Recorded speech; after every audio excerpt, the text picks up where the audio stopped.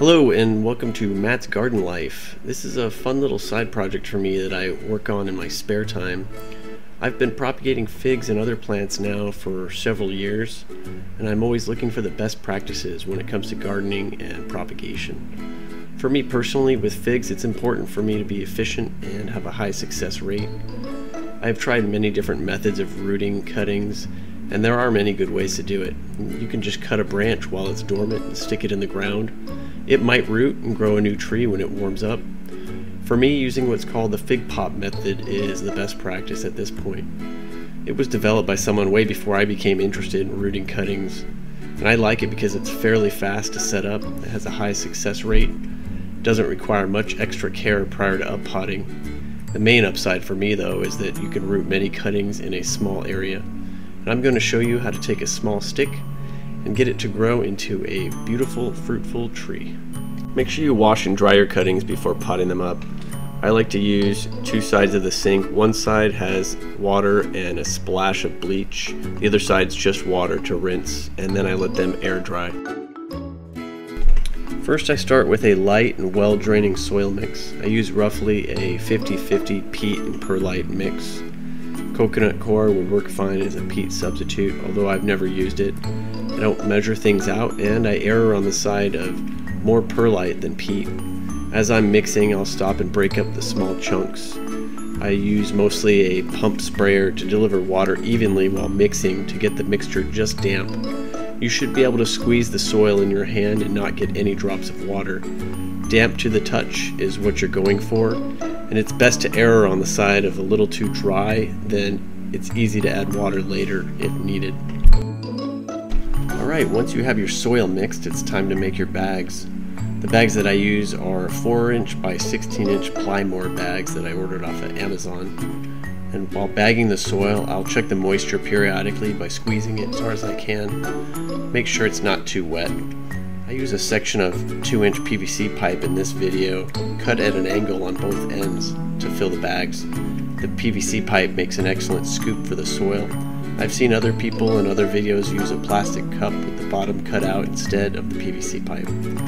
I will use the scoop to pack the soil tightly in the bag, and I'll also squeeze the bag at the end to compact the soil further.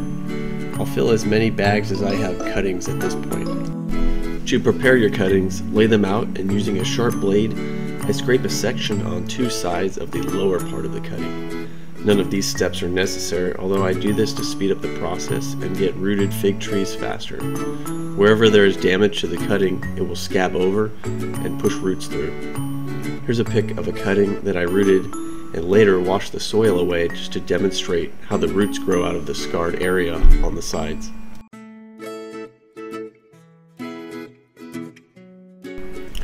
This next step is also optional. I'll apply a generous amount of rooting gel with a small paintbrush.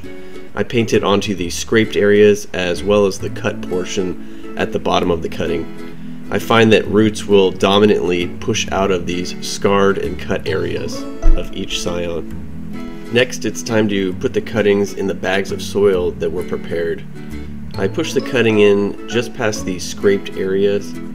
I'll gently push the soil down around the cutting and then use a rubber band around the top on the outside of the bag, creating a tight seal against the cutting. I then loop the rubber band around the bottom of the bag to secure it.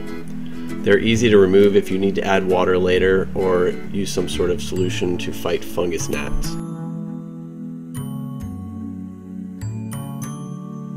I use a white paint marker to mark the bags. This season I made a list and numbered each fig cutting type. That way I can mark each bag with the corresponding number instead of having to write out the whole name on each bag.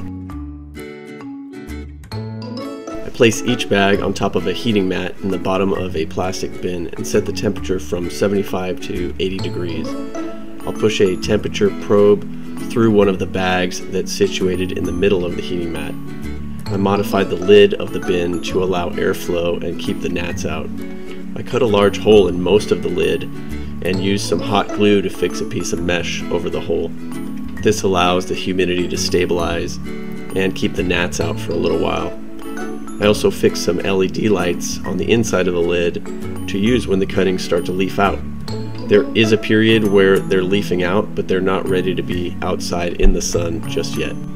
Alright, that's the basics of setting up your fig pops. Thanks for watching and happy rooting. If you feel like sticking around for some extra advice or just enjoy the smooth jazz sounds of my voice, I have a few questions I wanted to address that I routinely get. Air holes in the bags.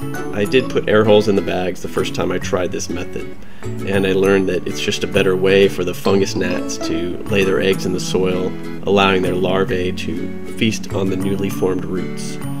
This is where the moisture level is crucial, and since there are no holes in these bags, the least amount of moisture is very important. The soil will feel barely damp at all, and it will seem like it's not enough moisture for a growing plant. When the bags are placed on the heating mat, they will sweat, and you will see the moisture in the bag come to the surface of the soil. There is plenty of water for the cutting because the bags are closed and don't allow for moisture to escape.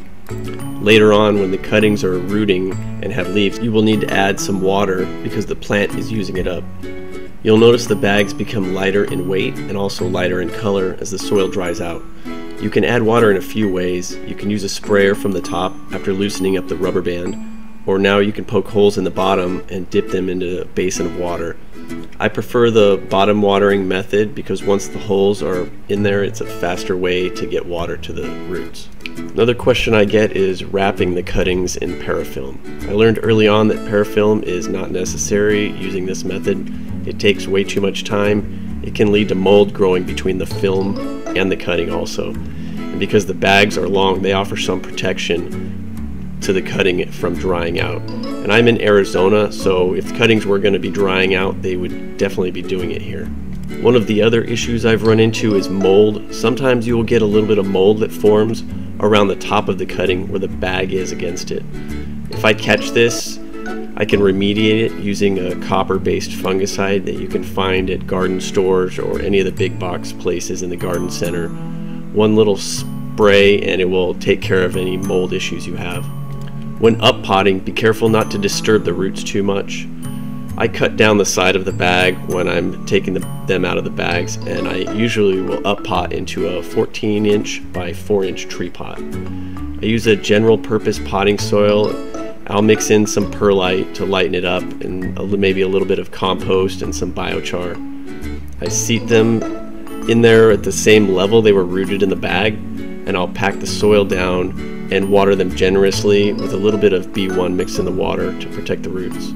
Alright, this is the real end of the video, and if you have any questions or you want to order some custom engraved tree tags that were featured in this video, you can email me.